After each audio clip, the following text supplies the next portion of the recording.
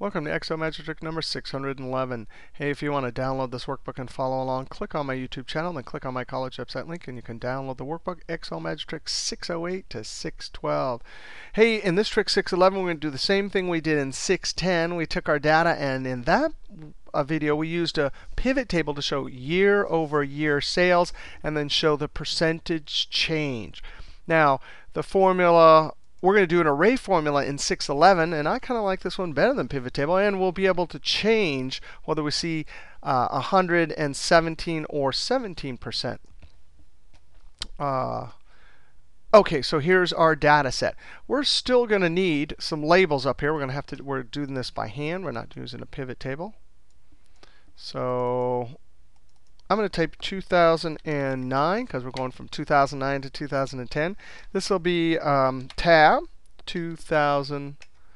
And then I'm going to click this cell and this cell using the Control key in the active cell. I'm going to type percent change. Control Enter puts that value into all the highlighted cells. Maybe go like that. Maybe some formatting, something like that. All right, now how in the world are we going to summarize? We have daily transactional data here, and we need to summarize by year. We'll go ahead and do this using the year function and the SUMPRODUCT function. Now, why can't we use SUMIF? Because we can't say sum this column with this criteria looking here, because these are serial numbers. These are full dates. This is just the year. So equals SUMPRODUCT.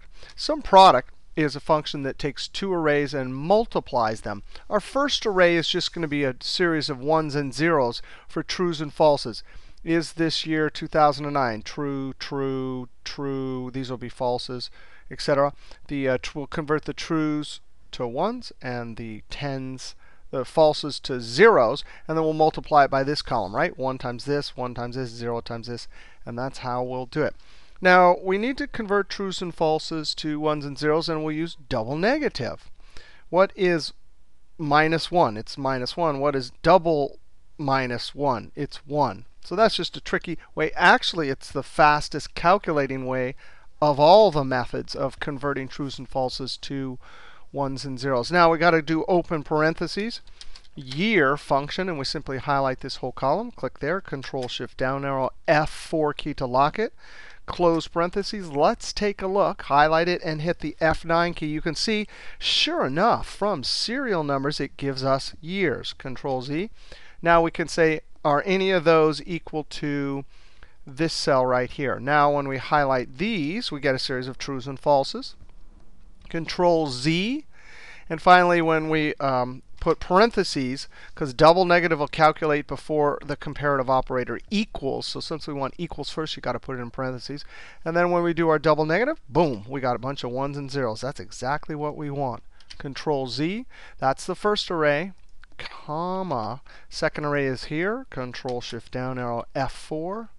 Move that screen tip out of the way. Array 2, close parentheses. Control-Enter. And there we can see our formula. Copy, paste. All right, just like in the last video, I'm going to hold just like in the last video, we got the right numbers here. I'm going to hold Control and click on both cells and use the keyboard shortcut for currency, Control-Shift-4. Now, the formula for percentage change. Maybe I'll decrease the decimals like we just did in the last video, too, because I'm not really interested in the pennies. Now, I'm going to hold my cursor, my Control key, and highlight both cells. And in the active cell, I'm going to create my formula. Equals the end value divided by the beginning value. So wherever we ended up, divided by wherever we started for any percentage change, it gives you 1 plus the percentage change. Control-Enter. If I format this with the keyboard shortcut Control-Shift-5, I get percentage format with just with no decimals showing. Now, that's not right. With the cell still selected, hit F2. That's right, but this is not right. Oh, no, this one right here. right now in this active cell here, we're saying, hey, relative cell reference divided by this. But really, when we copy this formula over to here using Control-Enter, this one needs to be locked. So I have to hit the F4 key. Now when I Control-Enter, I get just what we want. And to illustrate that, you could see blue one, relative cell reference, green one locked. Blue one, absolute cell reference locked. And that green one, which was green there, now moved to blue, relative cell reference, which means 1 to my left divided by D2 always. 1 to my left divided by D2. Now, if we wanted to show just the percentage change, we'd come up, hit F2, and -1. Control-Enter. Now we get 0 and 17%. So really, you could have it either way you want. I'm going to copy that in edit mode. Control-C, escape.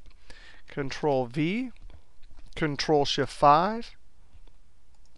Get rid of that 1. Control-Enter, Control-C, Control-V. Either way you like it. All right, we'll see you next. All these ones are still doing this year over year, but we're going to have some interesting twists and problems that are going to cause us to have to solve those problems. Problems are always fun in Excel because that means you get to solve them. All right, see you next trick.